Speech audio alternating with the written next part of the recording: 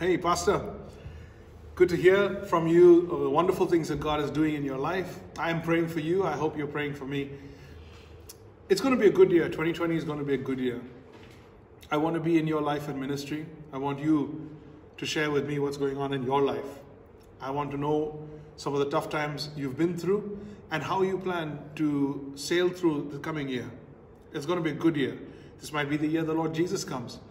But I can tell you what, it's going to be the year where the church is going to grow. Your church is going to do well. It's going to grow. And I'm committed to that. I want to do a quick 3-part series for these short videos just to look at how we could start the year well. You as a pastor and the church and the men in our church. As I think about 2020 and how I want to start the year right, the first and foremost thing I want to do is cast a vision.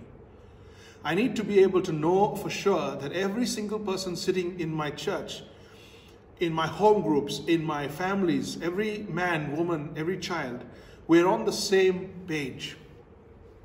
We know where we're going as a church for the year, in our ministries, in our leadership. We know where we're going. And the vision of the church is not changed from what it also has always been.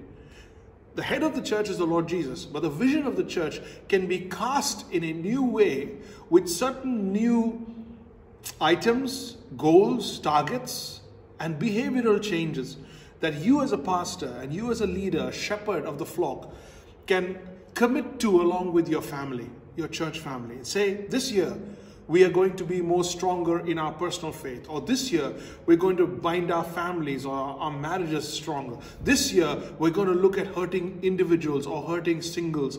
This year, we're going to work through counseling issues. You know, you could cast a vision for the coming year to say, are you with me? Are you with me? A vision is very important. And without that, people will not get on board with you. They need to know where you're going. They need to find out what's on your heart and that you have received that from God and that you are taking the church where God wants it to go. So the first Sunday, or at least the second Sunday, while the whole New Year thing is new and it's still fresh, you, my dear brother, need to cast a vision for the church. You need to lay it out in simple terms, maybe in points, maybe in a statement, maybe in a picture, saying, brothers and sisters, this is where we're going. This is what we need to do. And when they catch your heart, they will join forces with you. They'll join hands with you. Let's do that. Let's cast a vision this coming year, and let's be sure and clear about that vision so that it's clear in our heads, it's clear in the heads of our people, and we are all together for this coming year. Like I said, it's going to be a powerful year. It's going to be a fruitful year. But it can only be so if everybody's on the same page. And a vision will do that for you and for me. If you want to hear my vision message, I invite you to tune in the second Sunday of January, and I'll be broadcasting the vision message there. It'll give you a kind of an idea. If you want to hear earlier from me about that, please, there's the email at the bottom of this screen at the end of this video.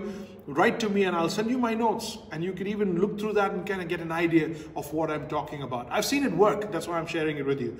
And I know that this is what our church needs. Let's grow our church.